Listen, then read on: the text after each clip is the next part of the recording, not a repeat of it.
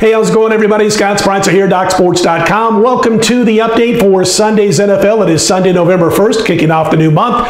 The free play in the NFL, we're going to get to the battle between the Niners and the Seahawks in just one moment. Real quick note, if you've yet to become a member over at DocSports.com and just want to give it a trial run, click on that link below the video, get yourself set up for a free $60 account, and then you can use those free $60 on any of my daily packages or anybody else on the roster at DocSports.com. All right, listen, if you're watching on Saturday, just a real quick heads up, I do have 8 plays. My top play on Saturday does kick off at 12 noon Eastern, 9 a.m. Pacific. Just want to get that out there as a heads up in case you were thinking about jumping on board for Saturday's college football.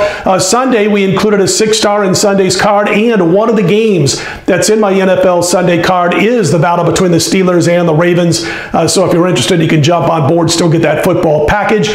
Also wanted to mention that on Sunday I do have NASCAR. They're at Martinsville. That is the venue, the scene of my biggest monetary win ever in NASCAR, which was way back in like 98, I think it was. Bobby Hamilton, 22-1, goes in and wins at Martinsville, and we cashed that one pretty big. But we do have a matchup for you in Sunday's NASCAR at Martinsville. Only a couple of races left, so jump on board if you wish. We've had a real nice run. 48-25 is our current NASCAR run, with head-to-head matchups going all the way back to May of 2019. So it's been a real nice run for us. 25 years now of handicapping and betting and winning in NASCAR. So NFL Sunday, including the 6-star, NASCAR, soccer, all available on Sunday over at DocSports.com. Let's get to our free pick for Sunday. It is the battle between the Niners and the Seahawks, game being played in Seattle. And listen, this number has come down. You've seen Seattle as much as a 4-point favorite. For the most part now, they are a 3-point favorite. I did see one book dip down to 2.5, but just one,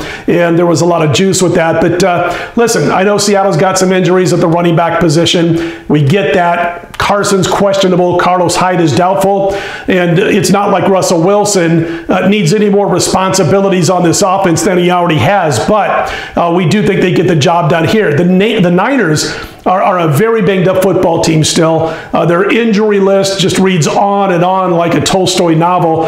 We had them against, by the way, we had San Francisco, if you recall, as a premium pick against the Rams a couple of weeks ago, and we got the win with the Rams. Well, they come back last week and they destroy the Patriots.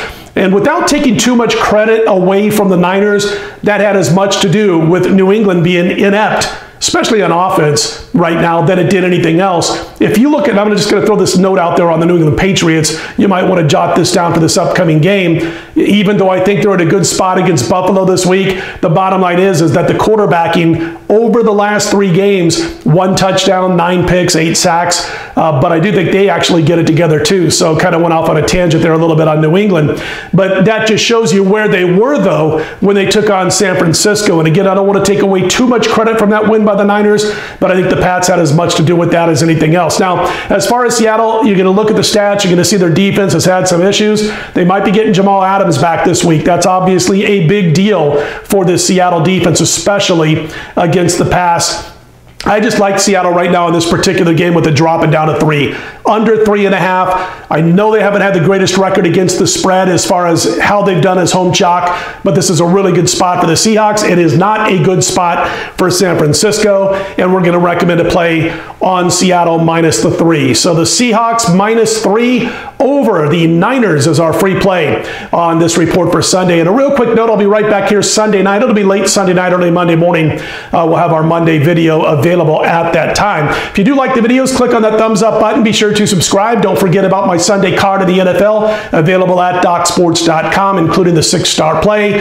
And again, NASCAR, soccer, also on Sunday. And we'll be back Sunday night. If you like the videos, click on the thumbs up button, subscribe.